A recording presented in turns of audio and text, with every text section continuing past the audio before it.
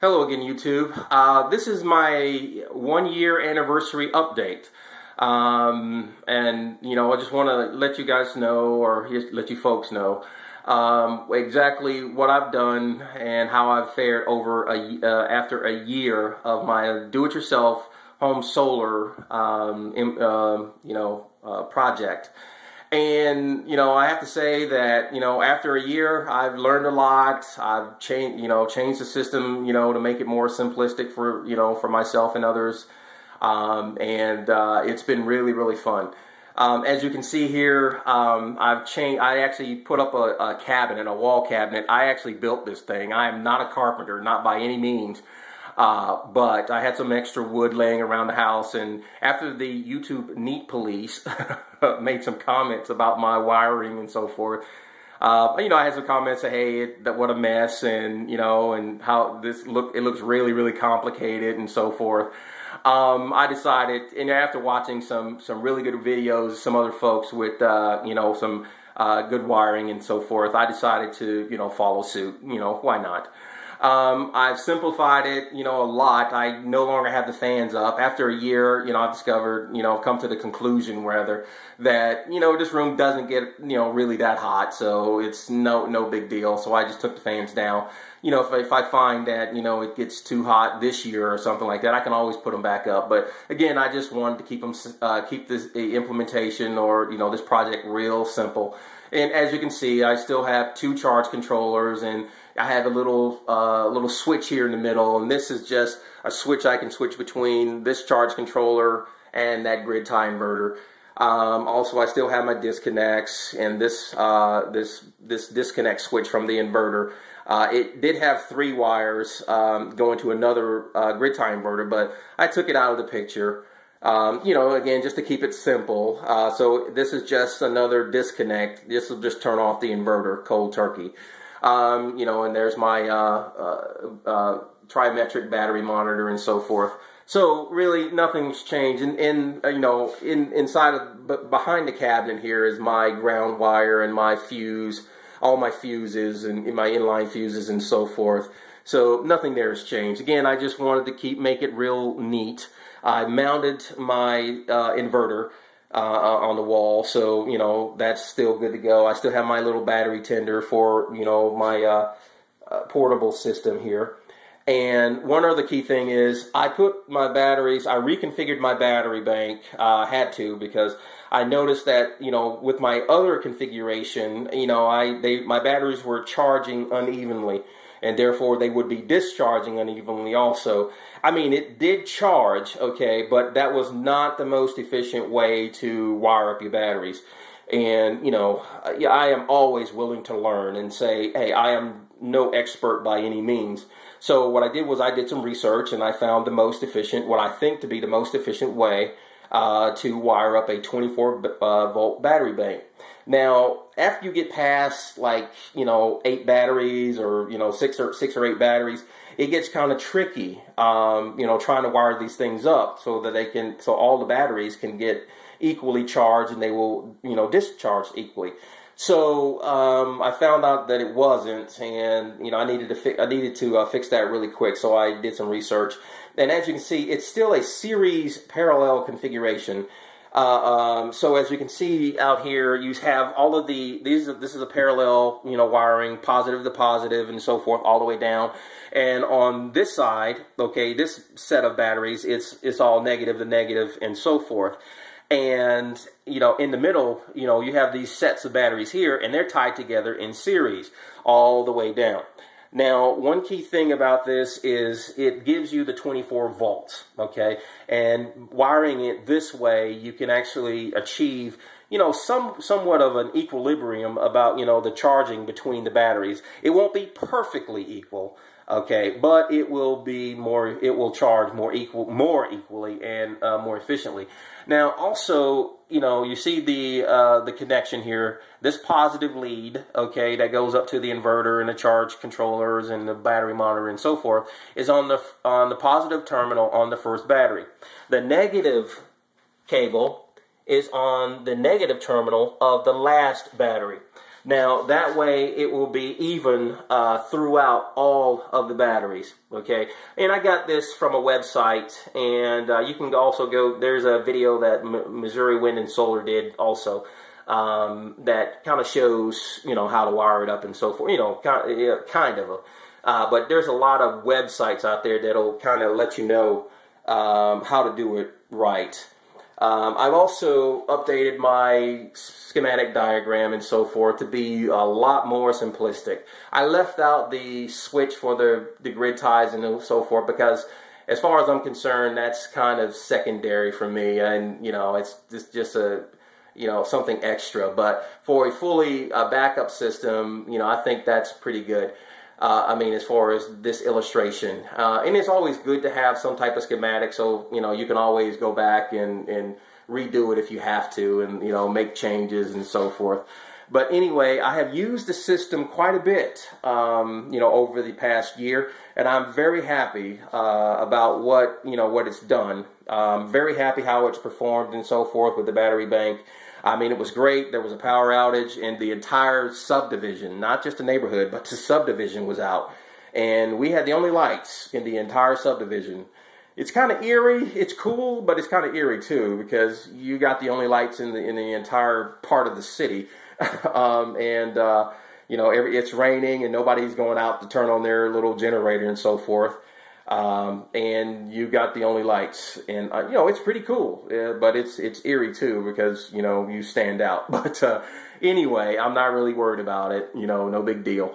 But also, one of the things that I did throughout the year is I took out all of the incandescents in my house, or you know, except for the one in the stove and stuff like that. But I'd say about 90% of the incandescents, 95% actually, of the incandescents in my home are no longer there, okay? I switched them out with these LEDs, okay? This is one type of LED, and this is another type of LED that I purchased. And they are, you know, for everywhere from, you know, chandeliers to, you know, kitchen lights, hall lights, bedroom lights, closet lights, bathroom lights, you name it, porch lights, you know, garage lights. All of these lights, all of them are now LEDs. Yes, they cost more than incandescents, but if you do it throughout the year, you know, I bought them, you know, I'd buy one, you know, this month and wait a couple of months, and I'd buy a few more and so forth.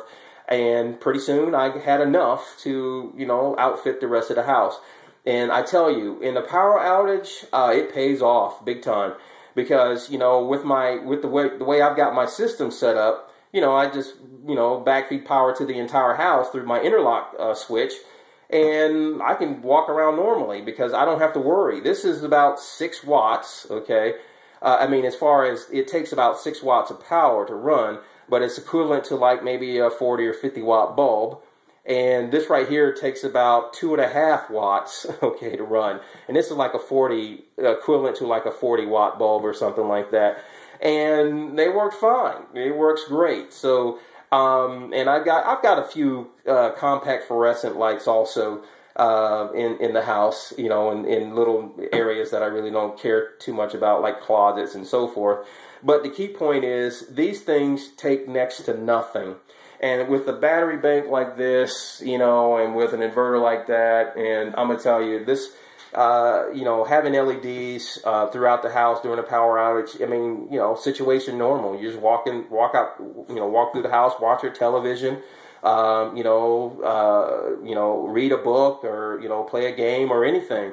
I mean, without worrying about, you know, your lighting system draining your batteries, or having to run DC battery, you know, DC lights and so forth. I mean, and I have no problem with those things. I mean, folks that are doing that. It's just that, you know, with these right here, it's, you know, 2 watts, 6 watts, you know, what can you say? Also, you know, with this right here, with my battery bank, I just want to point out that I use 2-gauge wires. Okay, I went from 4-gauge, now I have 2-gauge wires. Was it a real necessity? Not really. But, you know, the bigger the wires, the less resistance, and, you know, I wanted to squeeze out, you know, as much efficiency as I can. You know, if you really want to do the calculations and so forth, all you have to do is just, you know, like this is a 3,000 watt, 24 volt pure sine inverter. And if you do the math, 3,000 divided by 24, you get 125 amps. So this is 3,000 watt continuous. So that's way more than what I expect to use it for. So at 3,000 watts divided by 24 at 125 amps, that's the most amperage as far as continuous that I expect to get out of this inverter as far as my daily use. And if you go, they have some battery wire sizing calculators on the web that you could use to calculate what your proper wire size should be. And doing the calculations, a 4-gauge wire is more than adequate to handle 125 amps. Okay, based on the calculations that I saw. But 2-gauge wire, again, at that level right there, will decrease resistance and increase safety and so forth. So I saw no real problem with it, incorporating it, in my battery bank. But I just want to just throw it out there that if somebody does have 4-gauge wire and they have like a 3,000 watt inverter with running at 24 volts, a 4-gauge wire is still fine. I'm going to change these out to 2-gauge again because of it's just for consistency's sake, if anything else. But anyway, I just wanted to update everyone on YouTube, that's been following my videos.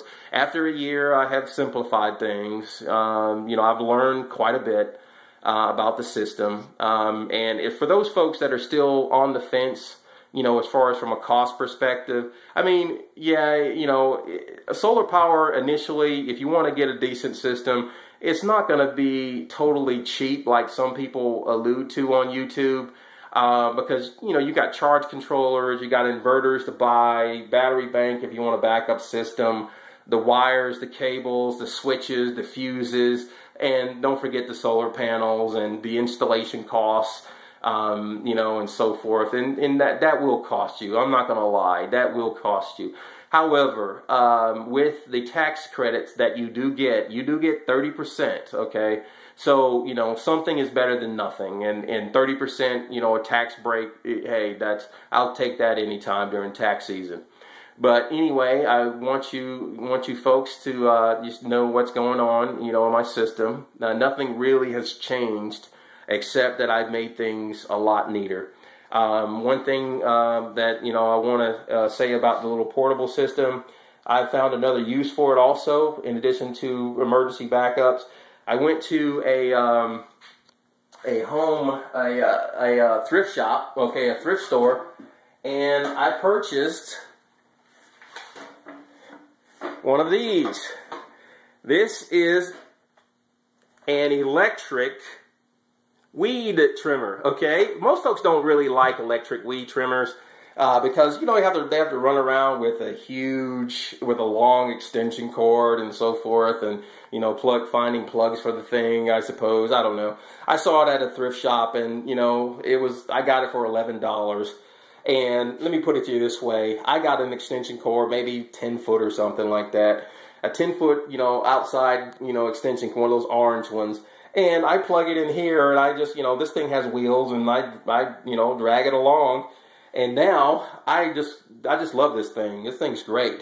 I don't have to, try to crank it up, and I had a gas weed trimmer, and I hated it. I really did.